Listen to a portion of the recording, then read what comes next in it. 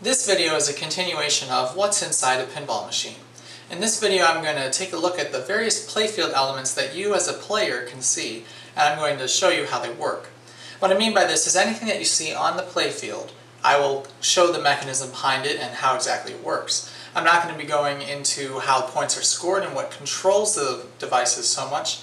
However, this video will be continued with another video where we talk more about the mechanisms that actually control the point values and things like that in the machine. But for this video, we're just going to take a look at what you as the player can see and show you a little more of how it works.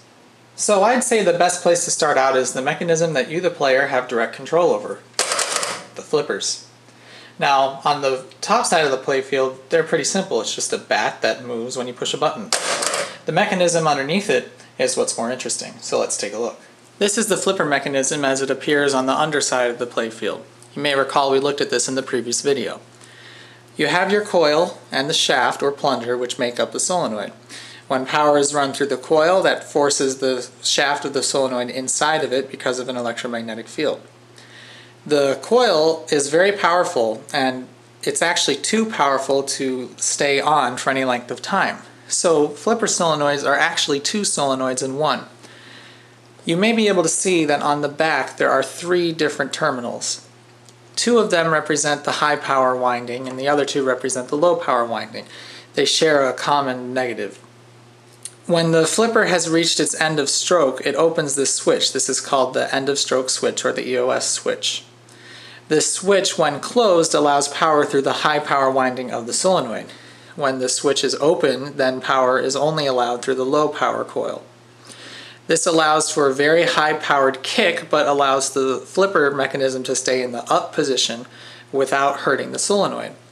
You can tell that there's a large difference between the low power and high power coils by manually moving the flipper out of position when holding down the flipper button. So you can hear a slight buzzing when I have the flipper button held down. But if I reach and move the flipper out of position, the buzzing gets much louder. You can't see it in the video, but also the lights on the machine are all dimming when I do that. It's using quite a lot of power. In terms of the actual linkages, the plunger is basically attached to this piece which rotates. The shaft of the flipper is coming down through the playfield, and this holds onto it by the use of a couple Allen screws. So when the when the solenoid pulls back on the flipper, it causes this shaft to rotate, which then moves the flipper up on the other side of the playfield. So that's pretty much it for the flipper mechanism, and now we'll move on to some more basic parts. This is called a stand-up target. It's the simplest target there is. When the ball hits this is actually part of a switch. As it moves back, it completes a circuit, and that scores the points. In this particular machine, this target only scores 1,000 points, but when the target is lit, it will score an extra ball. This is the spinner. Many machines have spinners, and it's a piece of metal. It's basically a metal square that the ball goes through and causes it to spin. And each time it spins, it scores however many points it says it will score. So I can spin it by hand. You can see that's how it works. So when the ball goes through it, like this, it scores points. You can also see it works in both directions. Spinners can change their point values. Oftentimes, after hitting a specific target, it may increase the value to 1,000 points per spin. This machine, it's not set that way. And truth be told, 100 points per spin is actually pretty good for a machine that only goes to the 10,000s. This is the underside of the spinner mechanism, and it's actually a lot simpler than you might think. This is just a long leaf switch that at the very end has the contacts. It's connected through the playfield to one side of the spinner, and the cyclical motion of the spinner causes the switch to frequently open and close. So let me spin it from the other side so that way you can see what this looks like. First I'll spin it slowly. So you can see when the spinner is at the top of its position, then the switch is closed, but when it's in its resting state, the switch is open. So when it gets spun really fast from the ball, it looks like this.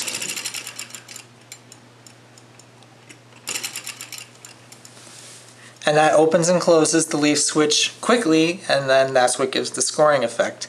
It's actually quite a simple mechanism for the effect it produces, and generally spinners were quite popular. One thing I thought I'd show you from the underside is what the various lights look like from the bottom. This is called an insert. Anytime that there's a piece of the playfield up top that glows at a certain time, that's called an insert. And this is actually the special when lit. Basically, it's just a hole in the playfield that they've inserted a plastic circle into, and then the circle can be any color. Sometimes has text on it. This one is red and says when lit on the other side. It's very simple. There's just a light bulb beneath it, and when it needs to come on, it comes on. I've placed a clamp light on top of the machine so we can see some of these parts a little better. This is called a kick-out hole. It's not a gobble hole. In a gobble hole, you lose your ball. A kick-out hole, simply the ball will rest into it and then it will kick it back out. That's why it's called a kick-out hole. Now, in principle, or in practice, it looks like this. So the ball will rest in it and then get kicked out. The way this works is this little peg here is a switch. That's what actually activates the circuit. And then this little piece here comes up from the underside of the playfield and pushes the ball away. So without the ball, it looks like this. At the very end, along with the third chime, you can see this piece move out really quickly. Actually, you know what? I'll put my finger on it so you can get a better idea. See it? My finger bounced. Anyway, kick-out holes are pretty simple. This one's actually fairly unique because it's carved in like this so that way the ball will kind of roll towards it, kind of like a funnel. I haven't seen this before, and it's a pretty cool design. It allows weird patterns, like if the ball goes past here, it might roll sideways. It's something I haven't seen before. Normally it's just a hole this size, and it's more of a target that you have to get the ball into. This is the mechanism for the kick-out hole, and it's both complex and simple at the same time. It's simple in that all it's doing is moving this down, which moves this lever, which forces the ball out of the kick-out hole. The reason why it's complex is because the lever system itself is kind of complex. There's 2 different springs, and it's also adjustable so that way you can change where the ball goes once it's kicked out. But this switch here, this is what actually tells the machine that there's a ball in the hole, and that usually will energize the kick-out hole relay, which starts the sequence that both adds the points, and at the end of adding the points causes the solenoid to fire, and thus kicking the ball out of the hole. On either side of the kick-out hole, these are called lanes, and they have a rollover switch in it. A rollover switch is a little wire switch, and we'll look underneath to see what it looks like on the bottom. But when the ball runs over the wire, it pushes it down, and that's what scores the points. Now, this is just called a rollover. When a rollover is in between a space like this, it's considered a lane. So as I push it with my finger, this scores 500 points. And in this case, we'll also light the green lane and bumper. This is the underside of a rollover. It's actually just a simple leaf switch. This piece of wire here is attached to the wire that's above the playfield, and when the ball rolls over it, it pushes the 2 parts of the leaf switch together. I'll push it down with my finger. You can see the movement of how it's happening. These 2 leaf switches cause the 100-point relay to energize. Actually, it's the 1,000-point relay in this machine. And the 1,000-point relay will then cause the bell to ring and also move the score reel. So it's a very simple mechanism. Just that little wire causes the top part of the leaf switch to move into the bottom. This is what's sometimes referred to as an umbrella target or mushroom target. It's kind of like an upside down and backwards rollover. Instead of the ball pushing down on it, the ball slips underneath it, which pulls it up.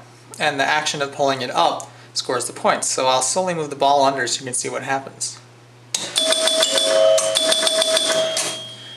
This will actually move up quite a bit. And that's what scores the points. I don't often see these targets in pinball machines, but since this one has it, I thought I would show it to you. This is actually the underside of the umbrella or mushroom bumper. It's actually quite simple. It's pretty much the opposite of a rollover. In a rollover, remember, you have a leaf switch that's a little bit open, and then when the ball hits the wire, it forces itself shut. Well, in this case, it's forcing itself open in its resting position, and the bumper, when it's lifted up, actually closes the switch. So you've kind of got an interesting situation whereby if the switch were to be at its resting point, it's closed, but it's actually pushed open, which is backwards from a normal rollover. But it's really quite simple. It's just a spring-loaded target that when the ball hits it is lifted up just a little bit, which then closes that switch. And then same thing, it will activate the 500-point relay, and in this machine will also activate the yellow or green bonus scoring functions.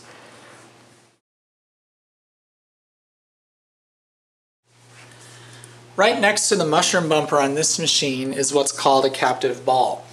Now, a captive ball is simply another pinball that's being held in place by certain playfield elements. And you can hit the ball directly with the other ball. The captive ball in this machine will travel up here and score 1,000 points, or if this is lit, will also advance bonus for each of these two rollovers. And if special is lit at the top and you hit this target at the very back, you'll get a special. So to show what this looks like, I'll just hit it with my finger. So if you hit it with the ball just right, you'll throw the ball up in there. There's really nothing special about a captive ball target such as this on the underside of the playfield, since it uses standard rollover switches and a stand-up target, so we won't take a look at the bottom. The pop bumper is one of the most fun parts of any pinball machine. So that we can get a better view of these two, I'm going to light them up. The way they work is when a ball touches them, they propel the ball away from themselves at a very high speed. I'll demonstrate just by rolling the ball into this one. The reason why they're fun is when they get stuck between objects or even themselves, they create a very repetitive motion, can score a lot of points, and are fun to watch. Now, to give you a better view of how these work, I'm going to take the pop bumper cap off of the green one. Now don't worry, I only ever use a drill when removing parts. So inside the pop bumper we actually have a light bulb that I'm going to take out so it's a little easier to see this. And this is called the pop bumper ring, and it moves downward through a solenoid. What happens is when the ball gets stuck here, the 45-degree angle of the ring forces the ball against the playfield and then forces it outward. Actually, pop bumper wear is a common problem because of the fact that it's forcing the ball into the playfield. You can see wear spots here on this bumper, and they're very bad along the back sides. Anyway, when the skirt gets touched by the ball, which is this part on the bottom, it completes a circuit which energizes the pop bumper relay and then energizes the solenoid. So what it looks like in operation is this. It's actually kind of funny because people who are messing around with the pinball machine for the first time with the glass off will often hurt themselves by putting their fingers here and then getting pinched. But anyway, the pop bumper is pretty simple from the top, but the mechanism beneath it is a little more complex. So that I can give a better view of the pop bumper assembly, I've actually removed the playfield from the machine.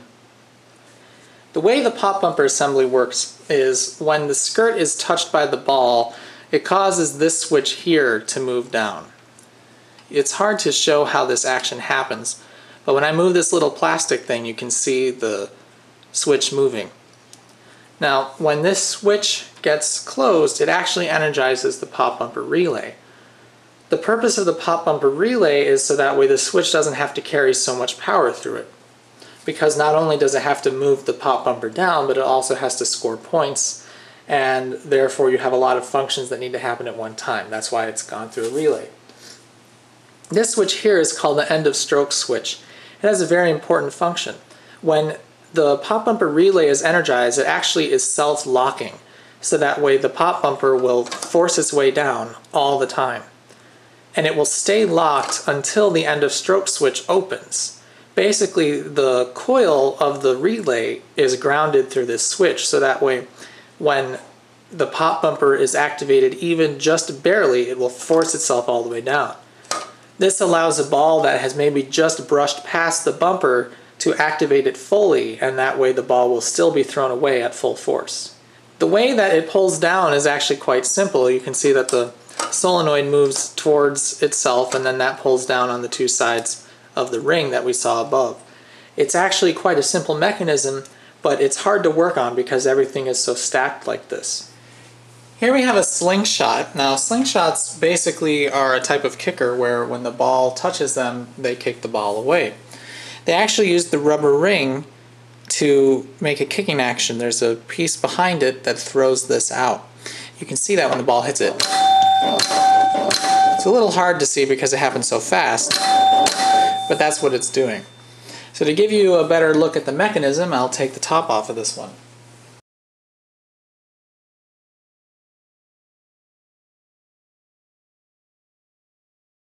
Now in this particular slingshot, the one screw in the cover is holding down this post, so I can't demonstrate how the rubber ring moves without reinserting the post. But basically, when the ball hits the rubber ring, it moves one of these two switches in. These are unique because most switches in a pinball machine don't carry the current to move a solenoid. These switches are high current switches and they're connected directly to the solenoid, which is underneath.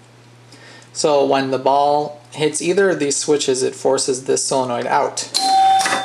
And the action of moving the solenoid is actually what scores the points. So I'll move this in with my drill.